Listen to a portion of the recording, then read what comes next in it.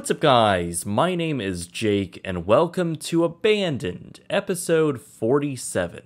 This is the show where we talk about some of the most interesting abandoned places in the world. This episode is brought to you by Dollar Shave Club. Go to dollarshaveclub.com/BSF to get your starter kit for just $5. Almost 2 years ago, I talked about the now infamous and demolished Pontiac Silverdome in Michigan. But over 1,000 miles away in the great state of Texas sits another enormous stadium with its own tumultuous history. So today, let's take a look at the now abandoned Houston Astrodome. All the way back in the 1960s, Major League Baseball was quickly growing more and more in the United States. Over in Houston, Texas, the city was expected to get 2 new teams under the condition that the city built a covered, air-conditioned stadium. So the city and their enthusiastic mayors set out to build which at the time was the country's first dome stadium. An enormous and impressive engineering feat from architects Herman Lloyd and W.B. Morgan, along with Morris Architects. As construction began in January of 1962, the final design brought the structure to an incredible 18 stories tall, with the dome spanning around 642 feet across and covering around 9.5 acres of land. At the time it was built, the stadium could comfortably hold around 42,000 people and became an outstanding piece of architecture for the city of Houston. By late 1964 and right on its $18 million budget, the stadium was completed, and as the city's new MLB team, the Astros, moved into their new home, the building was given the final name after its new team, the Astrodome. So on April 9th, 1965, a sold-out mega crowd of 47,000 people, along with President Lyndon B. Johnson, and tens of thousands more across the country, watched the Houston Astros play against the legendary New York Yankees. All in all, it became a momentous beginning for what many called the Astrodome as the 8th wonder of the world, and as the Daily News called it, the Taj Mahal of sports, the newest and greatest American sports stadium ever built.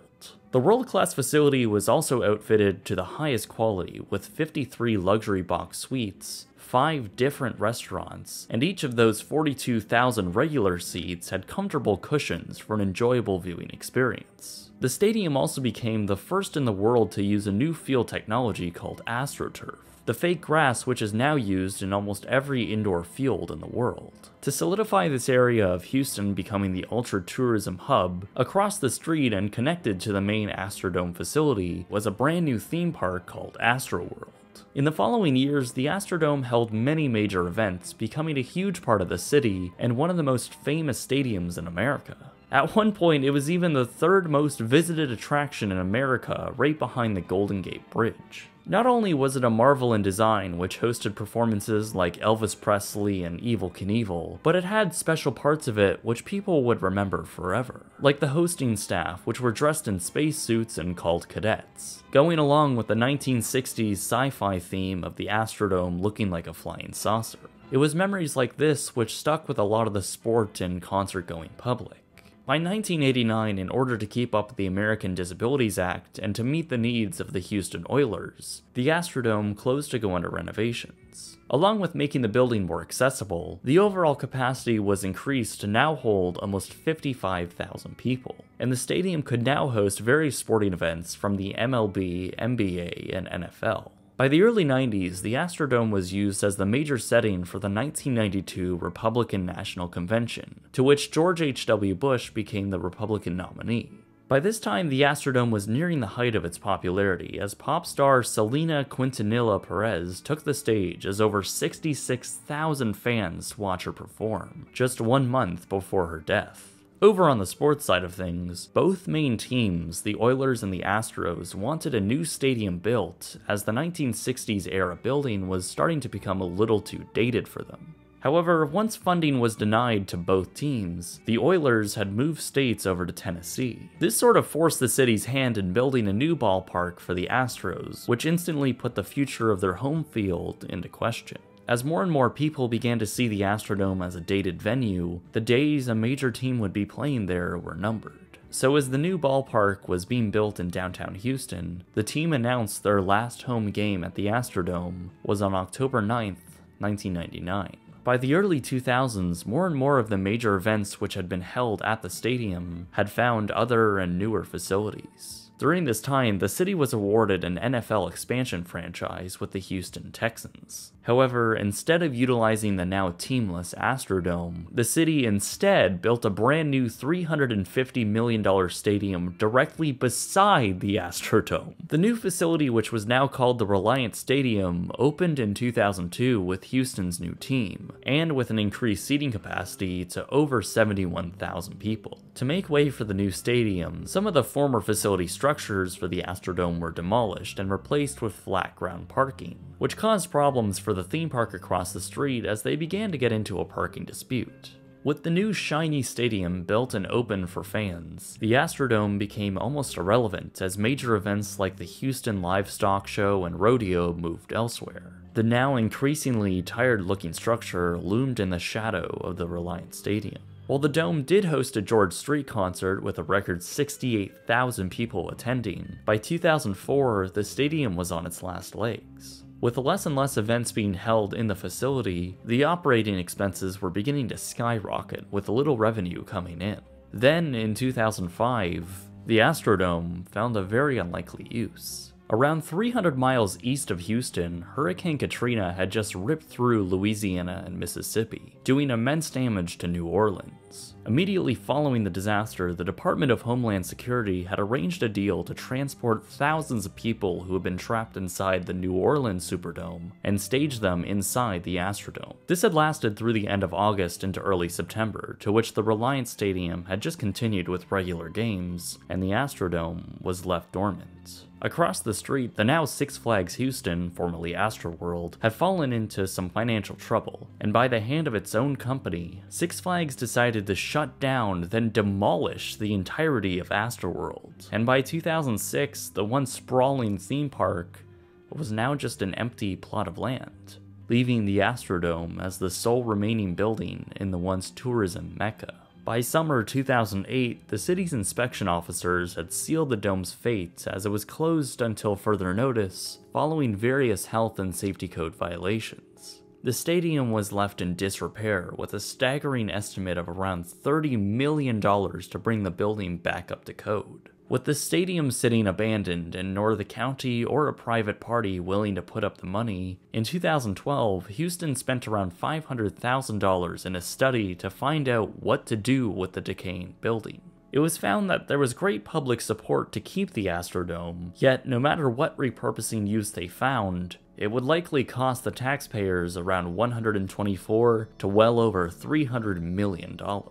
The city began looking into different revitalization ideas, all costing in the tens and hundreds of millions of dollars. All in the meantime, it was costing around $2 million a year just in maintenance. Keep in mind, too, that even if the city wanted to just remove it completely, it would still cost upwards of $25 million, since you can't just implode a structure due to its proximity to the Reliant Stadium, and the entire building would need to be completely gutted and removed of asbestos before demolition. By the end of 2013, the city had planned and executed the demolition and removal of some exterior elements of the stadium, like the ramp towers and small ground structures like ticket booths. Just a month prior to this, taxpayers voted down on a $300 million revamp proposal, which again put the fate of the dome in very grim light. The city and county continued to take in suggestions and proposals for the Astrodome, like in 2014, when a new sort of bizarre plan came to light, which proposed demolishing the structure, yet leaving its exterior styling as sort of a skeleton around a new flat park,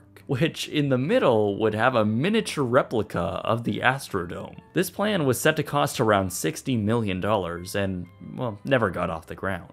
Other proposals included a convention center, a luxury hotel, a community space and park, all of which had little financial support and just never made it off the drawing board.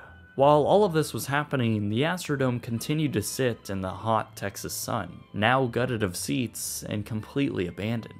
In late 2016, a brand new $105 million proposal was submitted detailing a plan which would utilize the Astrodome in a new way. The schematics called for a raising of the Astrodome's floor and utilized the new ground level space as an indoor parking area. Above would be 9 acres of event space. At this price point, city officials had actually approved the first part of this plan, and just a few months later in early 2017, the Texas Historical Commission had voted to mark the Astrodome as a historical structure. This now meant that no matter what, the former stadium couldn't be demolished unless authorized from the commission. This was great news for supporters of the revitalization plans, and the full $105 million was approved in February of 2018. So now, after 12 arduous years of failed ideas and almost certain demolition, the Astrodome is set to return in 2020. Though in mid-2019, the city had run into some budget problems as the air conditioner was, for whatever reason, not factored into the renovation budget. So if the approved project does proceed, then a more realistic opening date would be around 2021 or 2022, though given the history of this facility, maybe even more. When I began this piece on the Astrodome, I didn't really understand why so many people wanted to save a structure given its costly past. But I began to understand that so many people, not even just in Houston, saw their first baseball game there, or it was their first major stadium. They watched a football game, then went over to Astroworld for the evening. It was a place which gave so many people incredible memories. And now as sports fans and concert goers peer down onto the Astrodome from the Reliance Stadium, now called the NRG Stadium, they ask themselves, how did this happen? And it's a good question, because really the Astrodome was already enough, and if they had just used the money they spent on the brand new stadium sitting right next to it, and had completely revamped the Astrodome, I don't think the city would be in the problem it's in right now. But at the end of the day, after all these mistakes, hopefully one day sports fans will get to revisit and relive the abandoned Astrodome. And so we are ready to play ball in the Astrodome in Houston, Texas.